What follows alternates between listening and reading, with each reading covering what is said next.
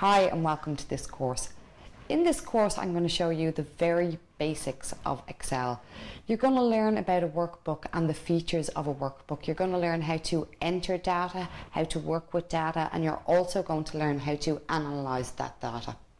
Along the way we're going to introduce you to bookkeeping and the minimum records that you should keep if you're a small business owner or a sole trader.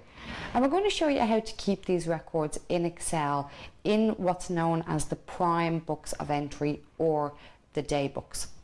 We have a daybook sample file for you to download, and we'll do our examples in Excel using this sample file, and you can also download a final, more professional file at the end of this course. This course is broken down into 5 sections, and each section has a number of digestible and easy to understand lessons. At the end of each section there's also some practice exercises for you to do, and I'd highly recommend that you carry out the practice exercises. So if you want to know more, why don't you hop into the preview and have a look at the course.